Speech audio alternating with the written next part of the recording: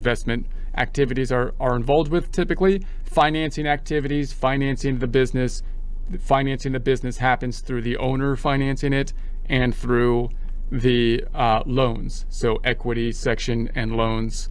And then the total cash flow, the end of the total cash flow should tie out to the balance sheet. So cash and cash equivalents at the beginning, cash and cash equivalents at the end, 57, 790, 60, and that should be the checking account.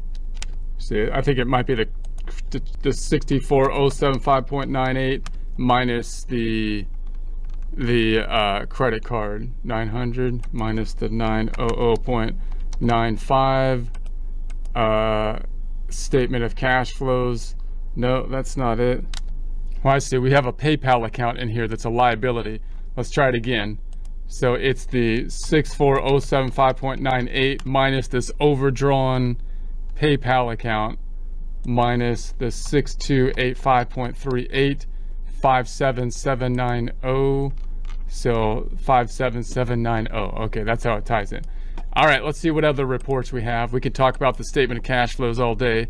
So statement of owner's equity could break out more detail on the balance sheet if you need more detail there, which you might depending on how complex of owner's equity you have.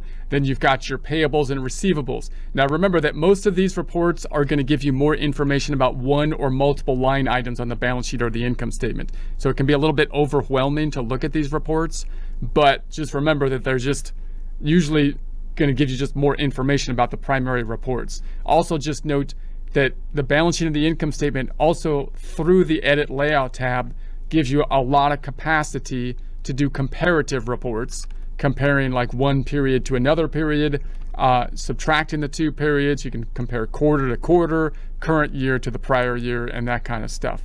So you've got the aged payables. These will give you more information about the liability of accounts payable, showing who you owe the money to. And then you've got the aged receivables, which show you who owes you money and how overdue the receivables are.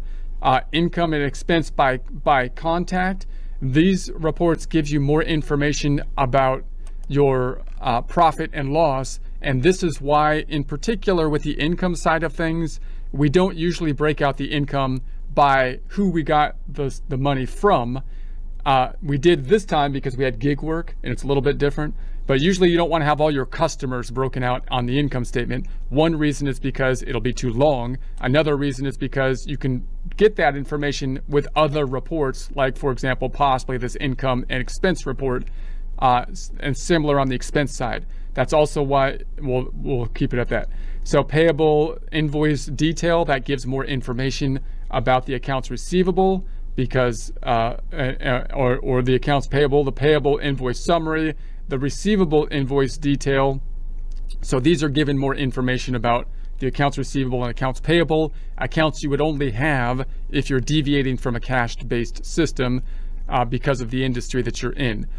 The reconciliation reports, primarily the primary one being the bank reconciliation that we took a look at when we constructed the bank reconciliation, noting that these reports are a little bit different than the other reports in that they're internal control type of reports. And Xero, the way Xero puts them in here, we're kind of building these even as we do the data input as well.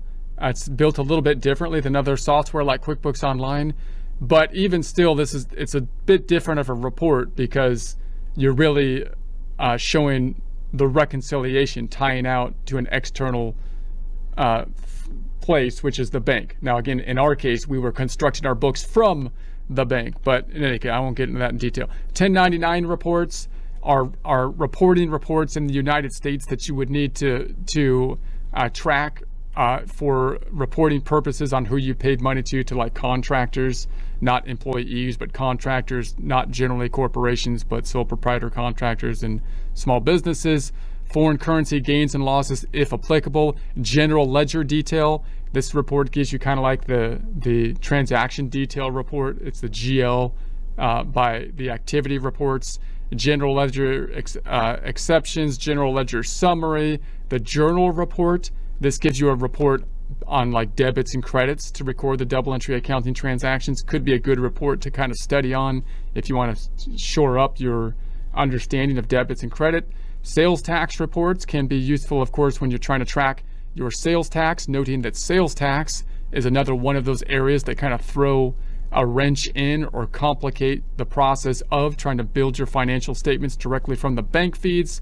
Tax reconciliation, our trial balance, great report, having basically the balance sheet on top of the income statement that we've talked about at the end of many of our presentations as we've constructed this. Transaction, account transactions, so you can look at your transaction report, duplicate statement line, inventory item details, which of course are going to be important if you're tracking inventory in the system, inventory being one of those items that could complicate creating your books directly from the bank feeds, and the sales by item reports. So there's a general outline of what we can construct or have constructed from primarily constructing our books using the bank feeds.